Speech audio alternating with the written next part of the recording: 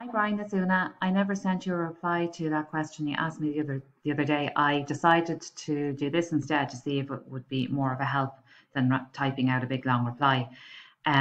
So to answer your question about how much is it going to cost you to go to Tato Park and back, the first thing you kind of need to know is how many miles do you get per euro or per 20 euros or whatever amount it is that you put in your car. So you need to know your car. Okay, so if you know that you get 200 miles for every 20 quid of petrol that you put in, for example, then you just divide those miles by the number of euros. So 200 divided by 20 to see how many miles you get for every euro. So in this case, it will be 200 divided by 20, which will give you 10. And that means you get 10 miles per euro. Okay. Um, if you only get 150 miles from 20 euros, so a less efficient car, then you divide that number of miles, which is 150, by your 20 euros again to see how many miles you get for 1 euro. So here you can see we've divided 150 by 20 and you get 7.5. So now you get 7.5 miles for every euro instead of 10 miles for every euro. By the way, with this division, you can do that on a calculator. You don't have to do this out longhand. Problem solving, it kind of assumes you know how to do this already. Um, Down here, I talk a little bit about how to figure out how many miles you get per litre, but I really don't think that's important. So I'm going to skip on to this page. Yeah, this page, I'm slightly further down. Okay, so getting back to your question, if you know that your journey is 50 miles, now you can figure out how much the journey will cost you in petrol. So if you get a nice 10 miles per euro, there are 5 tens in, that should say 50, not 50 euros, because this is your 50-mile journey.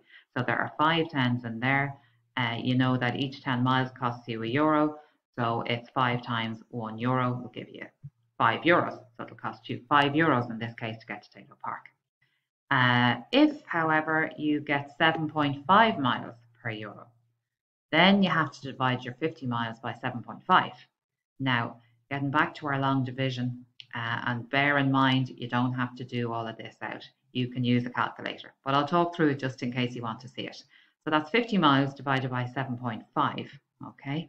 We don't want that decimal point there. So we multiply it by 10. We multiply 7.5 by 10 to give us 75. But when we do that, we have to multiply the number being divided by 10 as well, okay? So your 50 becomes 500, okay? So now you're dividing 500 by 75, okay?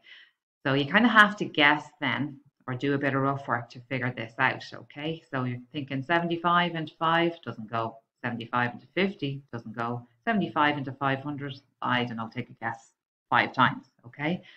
So you do your multiplication, then you do 5 times 5 is 25, and you'd carry a 2 here, which I didn't write down, but I did carry it.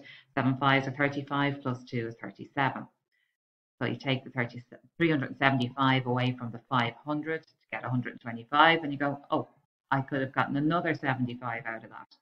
So now we're going to do it by 6 over here. Okay, so now you're guessing, okay, there's 6 75s and 500.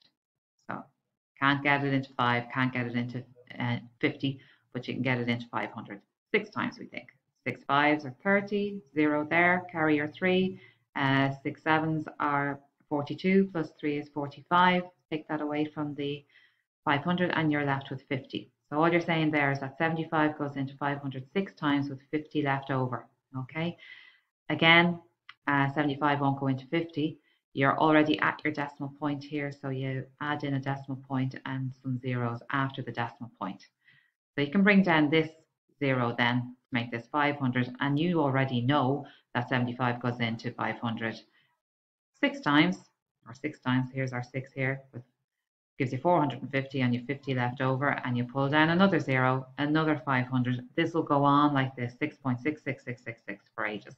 And you'll see when you do it on a calculator that you'll get 6.666, okay? Just round it, call it 6.66, okay? And like I said, it's fine to do this on the calculator. You just do 50 divided by 7.5, and guess what? You'll get 6.666, okay? So in this one, there are 6.66, 7.5 in 50 euros. So you multiply €1 by 6.66. Your journey, if you're getting 7.5 miles for every euro, for 50 miles, it's going to cost you 6.66. Okay. That euro sign shouldn't be there. I keep doing that. I don't know why. Yeah, we want to find out how many 7.5s there are in a 50-mile journey, because you know that you get 7.5 miles for every euro. So 6.66 times €1 to get you 50 miles. I'll send this to you. Let me know if it makes sense. Okay. It's just can be an easier way to explain things than just sending you an email. So you'll get that tomorrow. This is Sunday. You'll get it tomorrow. Just fire me an email back. Let me know if it makes sense. Okay. Thanks a lot. Bye.